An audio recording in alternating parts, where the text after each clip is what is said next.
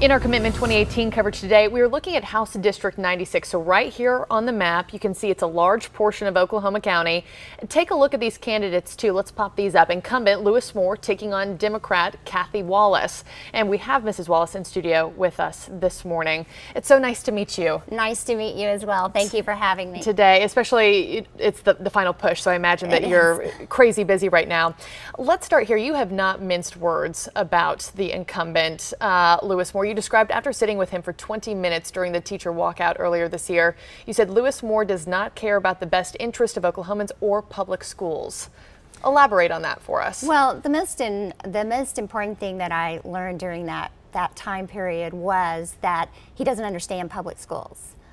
He's had children in private schools. His wife is taught in a private school, and I think, in all honesty, he's just lost touch.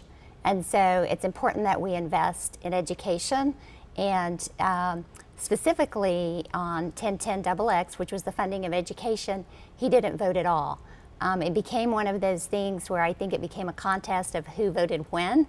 And so rather than caring more about his constituents in public schools and actually placing that vote, he ended up not voting. And rewind just a little bit. You were there during the teacher walkout. You were one of the 200 women attorneys who were marching there. Tell us more about why that was so important to you to be there and to show up for that. Well, I'm a product of public education. I grew up in the Washington, Oklahoma area, was raised in that rural community. We raised our son in Edmond Public Schools, and just know the impression and the importance of great teachers and great public schools. And so it was just important to me to show them, whether you agreed with the walkout or not, to show our teachers that we do care about them. They are important. They should be respected. And one of the things that happened during that time is it was something that I just really wasn't ready for, from the standpoint of just the humility and just, you know, the emotional effect that would have on you. Because when we walked out from the Bar Association and went to the Capitol, just thousands and thousands, tens of thousands of people were lining the sidewalk and cheering. It was one of the most humbling experiences of my life. And that was really the catalyst for your campaign. It was that moment. And the real catalyst started when one of the teachers, you know, we kept thanking them for doing what they did, and they were thanking us for showing up. And I shared with her, I said, hey, we just showed up today. You've been standing up for our children for years as an educator. And she said to me, but you don't understand. By showing up here today, you've shown us more respect and appreciation than we've gotten from there in the last week. And, you know, it was a profound moment for you. It was. And just knowing that's wrong. You know, whether you agreed or disagreed, as I said earlier, you just don't disrespect our public education and our teachers. Take us through your platform as a candidate. Sure. Who are you, what are you standing for, and what are you promising constituents who show up on voting day? Okay. Well, where I am is I'm very common sense. I have a lot of business experience. I'm not, you know, party driven one way or the other. We just have to do what's right for Oklahoma.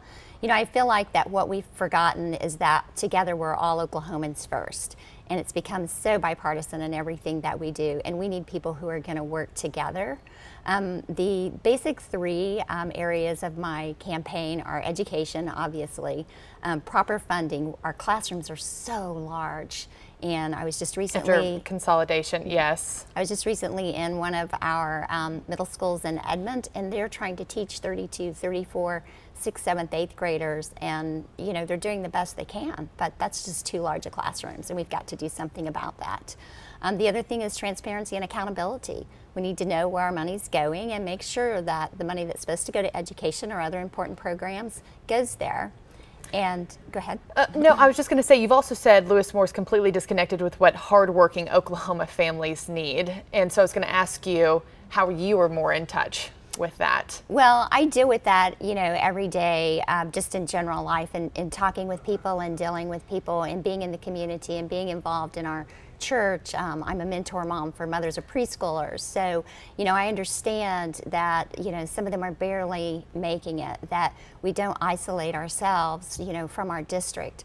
You know, having been raised in rural Oklahoma, and this particular district serves all areas. We've got to serve Arcadia and Luther and Jones and Choctaw and Hara, and those aren't the same needs as perhaps Edmond is. So, you know, having been in both sides of that, being in Edmond currently, but also having been in the rural area, you just have to stay in touch and understand what's important to them. And you took me to my next question. You're extremely busy. Not only are you campaigning, you have a family, you've owned a business, you started a law firm, you're a mentor at your church, you're also a cook for Edmond Mobile Meals, you've been on a team that provides clean water to Guatemalan wells.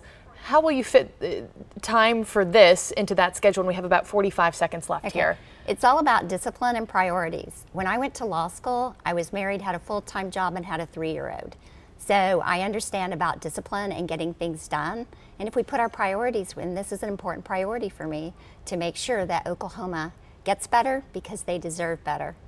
Kathy Wallis, thank you so much for your time. Thank you. We appreciate it this morning. And let's take one last look at this race together. We'll also be interviewing the Republican candidate, the incumbent who we've been talking about, Lewis Moore, on Friday. We'll post both of these interviews onto our website, KOCO.com, right under the Meet the Candidates tab. Very easy to find.